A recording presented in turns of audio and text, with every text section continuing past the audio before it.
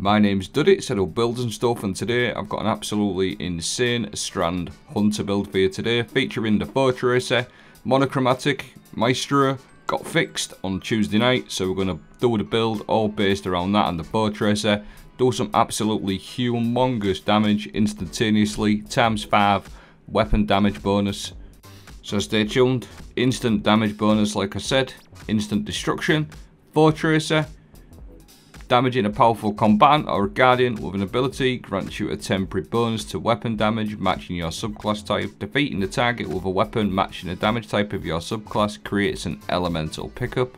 So as soon as we damage something with one of our abilities, we're going to get a ×4 weapon damage, which equates to 25% weapon damage increase on our Strand weapons instantaneously just by doing damage with an ability.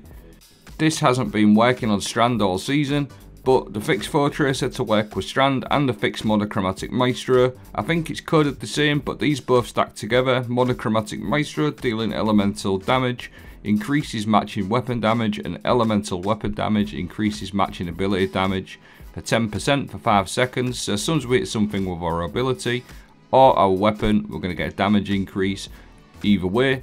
You'll see there I've got my damage boost for 5 seconds when I hit this wizard with a Strand weapon. That's 10% ability damage for 5 seconds, which is pretty tasty.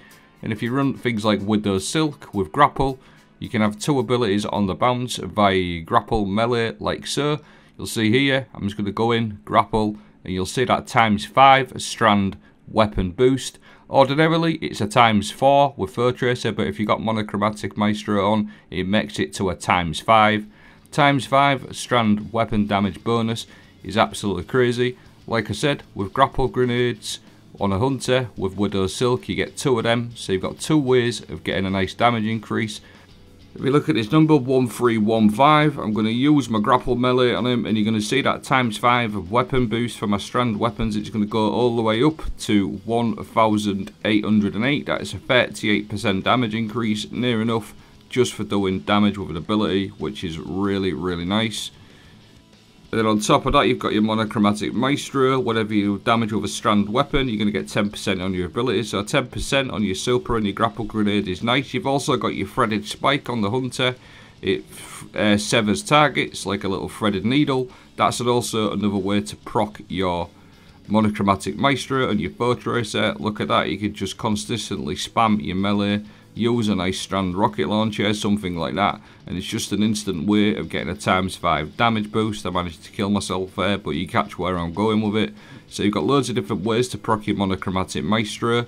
Your grapple, your melee, your supers, hit them with a Strand weapon. You've just got damage left, right and centre, whichever way you want to go with it. And the ×5 weapon boost does stack inside of a well, because everything stacks with radiant anyway, so you get a 25% extra damage as well on top of that if you're inside a well. Shackle grenade is another one you could pair with this if you wanted to, versus the grapple. So if you run a shackle grenade, it also procs monochromatic maestro like this, a ×5 weapon boost. Shackle an enemy, suspend them, get instant damage increase, and it feels so nice. As again, with something like a Strand rocket launcher or a Strand linear or a Strand rocket launcher, you could put out some serious damage. You don't even have to actually suspend them. As long as you hit them with that, you get that ×5 Strand weapon boost straight off the bat. Instant damage, really good for solo team play as well. Solo or team play rather. If you're on your own, you don't really have to rely on orbs and things like that. It's just an instant damage increase, so it's super useful for all different types of activities, lost sectors, solo GMs, things like that. I'll quickly go over my aspects. I always run the Whirling Maelstrom as my main aspect. It's just too good not to run. It does those little tangle whirly boys that just do so much damage. I've covered this quite a lot, and I'm sure everybody else has.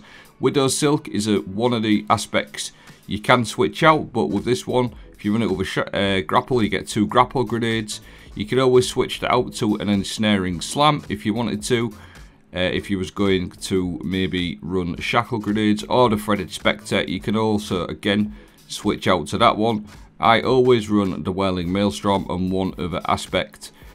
You've got your Gambler's Dodge, where every time you dodge, you're going to fully charge your melee ability. So you've always got an ability at hand. Thread of Warding, picking up an orb of power, grants woven mail. This is the main fragment I like to run with this one, it's too good. Thread of Transmutation, while you have woven mail, weapon, final blows create a tangle. That's perfect for your whirling maelstrom. Thread of Generation, dealing damage, generates grenade energy. Again, too good not to use. And Thread of Continuity, suspend, unravel and sever effects have increased duration.